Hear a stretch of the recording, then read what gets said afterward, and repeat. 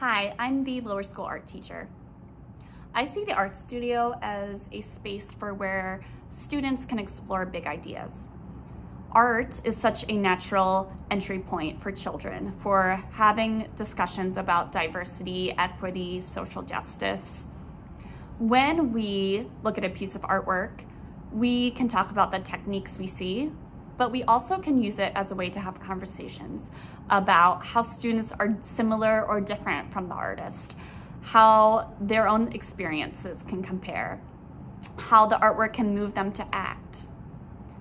I strive to show artwork that can reveal a crack in students' perceived narratives of the world. So if art tells a story of people, I want my students to hear the story told by many authors.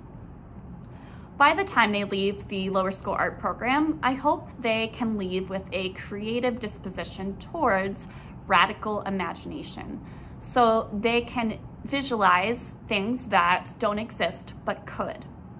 That they can name and identify injustices, but because of art, they are able to imagine it being better. They're able to imagine the world for what it can be, not just what it is.